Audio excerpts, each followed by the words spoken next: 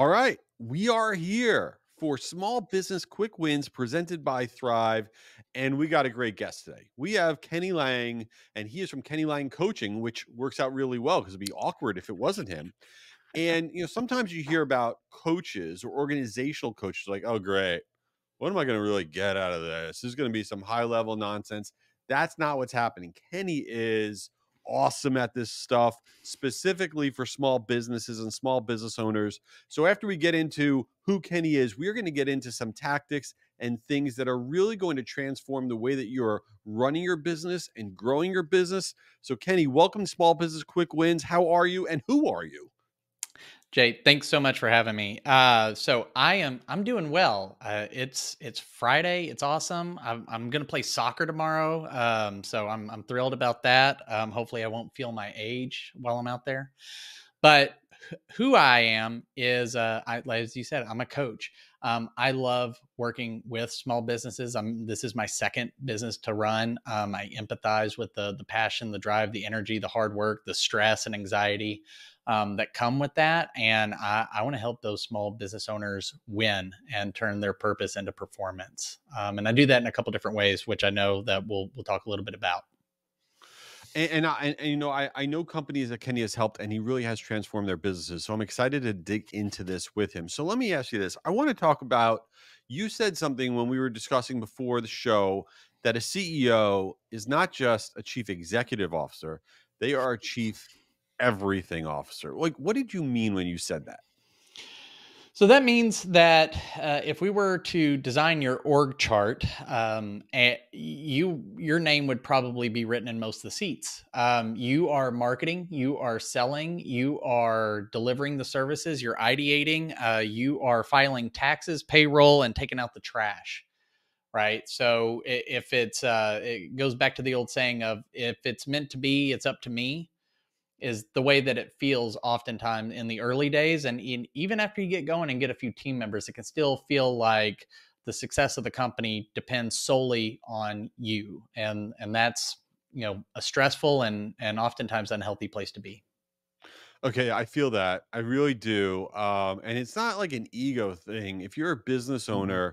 owner, you do feel like if you just had the time to do every single role and every single position in the company would do better. But Mhm. you can't do every role, right? You can't do every role because there's Right. not five of you. So, what is like that initial thing that you can tell small business owners about breaking free from that and how it will explode the growth of your business? Yeah. So one of the first things when talking to small business owners that I'll tell them to do is number one, you need to actually lay out how many seats you're sitting in. They all feel tangled up in your head, and so long as it stays there, that's the way it's going to actually be. So when we break out an org chart and we really look at what are all the functions that you need to be successful over the next 6 to 12 months, right? So let's be forward looking. Let's write your name in as many of these seats as you're actually sitting in, and maybe all of them, maybe 90% or 80% of them. And now we actually have a map of where do we need to back you out of until eventually at some point in your business, you're just sitting in the top in that visionary CEO seat. And it really will mean chief executive officer. So, when you back yourself out, okay, let's Mm-hmm. say I owned an HVAC company, okay, and I'm like, okay, I'm going to grow this business up a little bit. Mm-hmm. I'm going to bring in, a second in command or whatever, because I just can't do everything. And now I'm backing myself out of some of these roles. Mm-hmm. But I'm watching that person do the role, and I'm like, that's not how I would do it. I would go in there and I would do this. And I Right. would, like, so do you have to hold yourself back or can you jump back in? I mean, what is the right way? Well, I would say some of it depends, which is a terrible answer. But for the most part, if you design a seat really well, the function, absent of any people, but what is the ideal function and how should it look, then it makes things very easy. Now, when designing a seat, there are three key components. One is the mission, two are the responsibilities, three are the KPIs. The mission of it is the outcome you're delegating. right? So often when we're small business owners, we're thinking in terms of tasks and processes. And it's like, you got to do this, you got to do this, got to do this. And this is my next thing because you're ruled by your calendar and your checklists. But really, you're delegating an outcome that you want them to produce. You're not hiring a salesperson to make sales calls. You're hiring them to generate and close deals that lead to increased revenue, right? So articulate that and then think, well, if somebody has that outcome, what are the processes or responsibilities that they would need to have ownership for? And don't list 17 of them. Some people go and say, well, what are all the things I do? And they write like a 10-page document. And that's not helpful to anyone. So make it 4 or 5. And then finally go, how will this person know that they're winning? And how will I know that they're winning? Because I don't want to be a micromanager. Most founders and owners have zero appetite to be a micromanager. They want to keep moving at breakneck speed.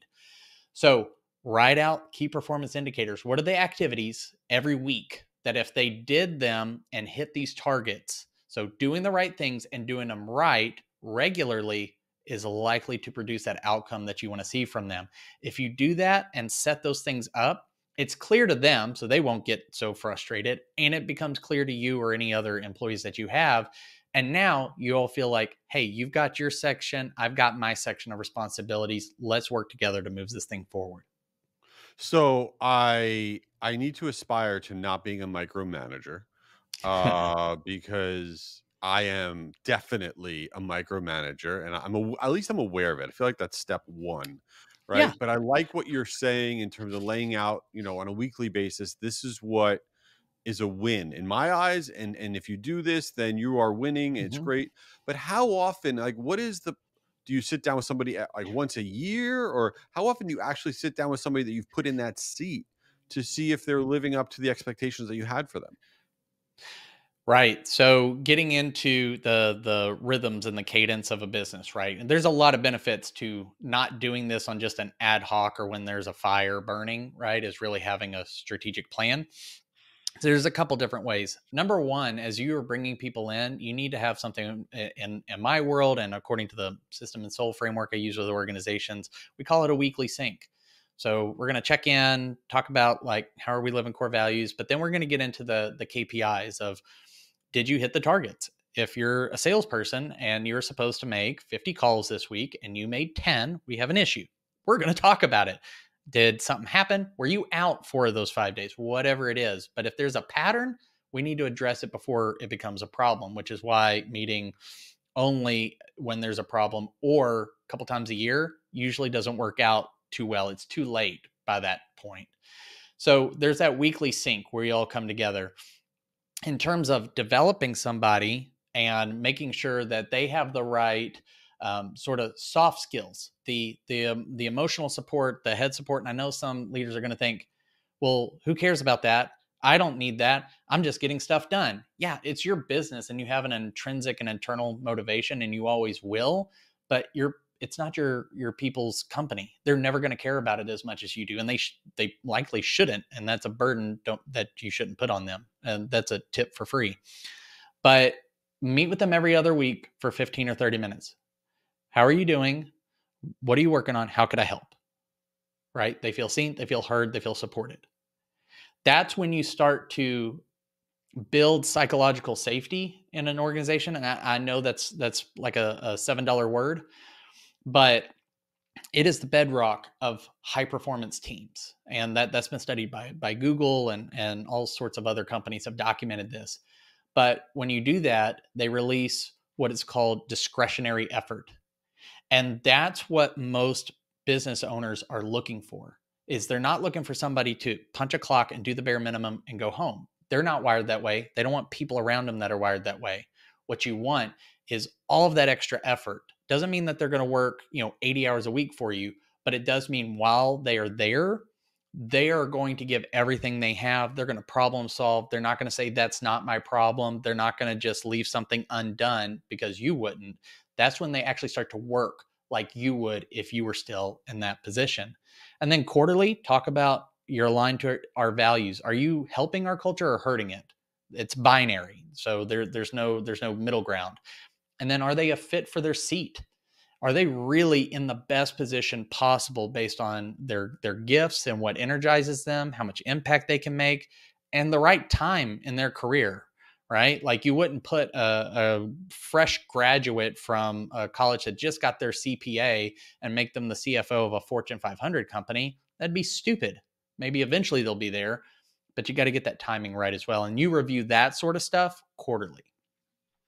I gotta tell you, I think your advice about checking in weekly, 15 minutes, 30 minutes, it's so valuable. And I think a lot of business owners think, well, do I really need to do that? I know what they're doing, right? I have an Mm-hmm. idea of what they're up to. But I don't think enough business owners realize that, yeah, you'll get a lot out of it as the business owner, but the person that's working for you, what it is for them is the opportunity to share with you what they're doing, but also know that uh their efforts are being seen. And so Mm-hmm. that way, if they do work harder and they're doing innovative things, or they're or trying to improve processes or whatever, that you're going to know about it directly from them. And then Mm-hmm. to your point, I love that idea of discretionary effort. They're going to push even harder because they know they're going to have the opportunity to share that with you. And so Mm-hmm. listen, I'll be straight up. It could be annoying to talk to, depending on how many people you have ongoing every single week, but Right. this should be a priority, right? This should be something you make sure you do every week. Absolutely, because it can and sometimes will feel like a waste of time. Power through it, but if 15 minutes or 30 minutes of somebody, and let's just assume this, you've hired this person to work 40 hours a week. I know 40 hours a week is a pipe dream, but if you could take 15 to 30 minutes to supercharge the other 39 and a half hours of their work, that's a really good return on investment and a return Yes. on your time, which probably feels like the smallest resource that you have, time. I love that. But if you do that, now you can grow by multiplication, not addition. You're not dragging anybody. You are having 10 people or 5 people or even 3 people that can push much harder collectively than you can by yourself. I think that is a great thing for people to think, small business owners think about. 15 minutes to supercharge 39 and a half hours of somebody that works for you week. That is Mm-hmm. awesome. All right. So you've given a lot of great advice here, but I want to pivot, all right, to the last segment of this thing, which is I want to know if you've ever gotten epically horrible advice. We don't have to say anybody's name who gave it to you, but what is it? Could be life advice, it could be business advice. I'll give you an example. Like somebody told me that I'll never forget this. They said to me, the key to success in business is to be the first person that's at work and then the last person to leave every day, no matter what. And I tried doing that for the first year of my working life, and I thought I was going to keel over and die. And it turned out Right. you're going to do all this stuff, be there all day and do nothing. So that was the worst advice. What's some bad advice you've received?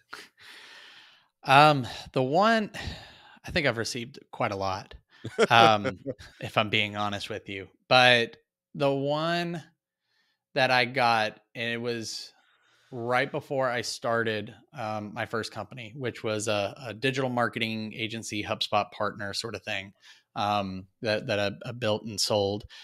Uh, At the very beginning, I was getting advice from a few people saying, "Hey, I'm thinking about doing this. I'm going to build websites, SEO." It was 2015, so I mean, it was really like hitting on all cylinders.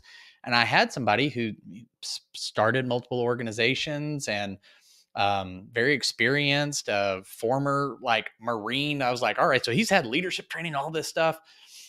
And he said, yeah, I don't know if I don't think you should do that. I think the market is going to be too tough for people aren't really going to be interested in paying for that or something like that. And I was like, wow, like, and I really respected his opinion. He had been a sort of on again, off again mentor of mine. And he told me that, and it just deflated me for a bit.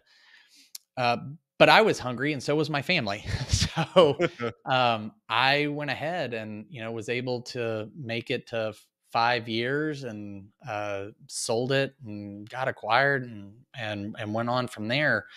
Um, but that was, to me, was like, one, I don't think you understand the market, and Right. two, if anybody tells me that I can't do something, it motivates me that much more to prove Right. them wrong. So maybe he Totally. really helped me. Maybe Right. he was doing a whole reverse psychology thing Oh on yeah. me, and that's what propelled me to success, and I need to thank him.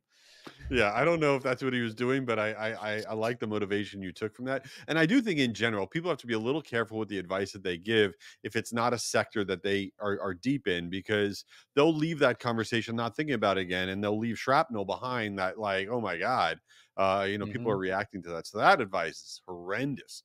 All right, so before we wrap up here, Kenny, how does everybody get involved in your world? Where should they follow you? What should they do? Yeah. So, a couple different ways. Number one, come find me on LinkedIn. So I'm posting. I've challenged myself this year to post Monday through Friday. So please forgive if some of them are just total crap. No, but come check that out. Come follow me. Connect with me. I'm on there all the time, so it's a great way for me to engage in one-on-one conversation. My website, Kenny Lange, LANGE.com. And then I also have a podcast called How Leaders Think, where we don't talk about what to do, but how to think so that you can figure it out for yourself. And then finally, I've just released, and I know this is coming out in a couple weeks, but I've just released a free workshop to help small business owners and organizations find focus for the next 90 days. I guarantee you, you're going to feel like you built something really impressive at the end of 90 days. And that's for Love that. And free. we're going to put that all in the show notes, every single link. Definitely go follow Kenny. He's a great follow on LinkedIn.